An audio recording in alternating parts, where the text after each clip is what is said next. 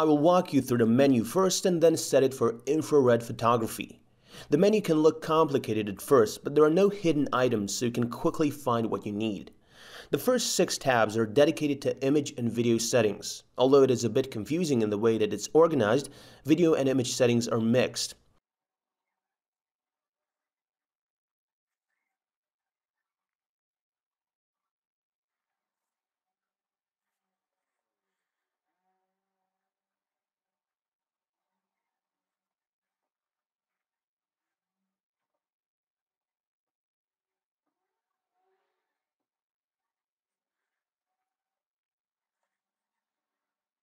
Then in these 4 tabs, there are camera controls, visual, and button organization.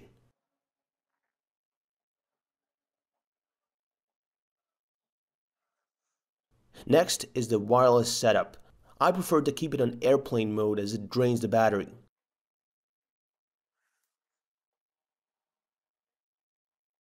Here is how to set the white balance. First go to tab and menu number 4, choose white balance, scroll to the custom setup and have your gray card ready. A white piece of paper would also work. You can set it to grass, and the grass, tree leaves and anything green will look white. It probably will show you an error, but this is okay. It will still set a custom white balance and the image will be black and white. It's quite amazing that you can have black and white pics just by setting white balance.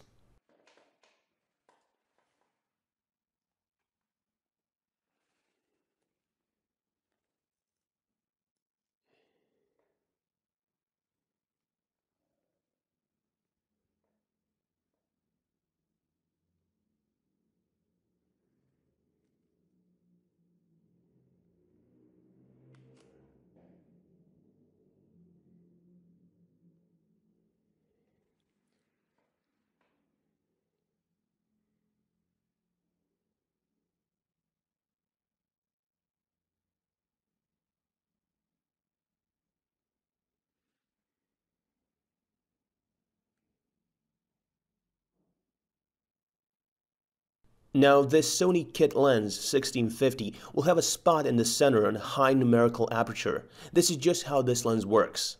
Nevertheless, despite this, you can get a pretty nice infrared image by using this lens. The optical zoom gives very good results.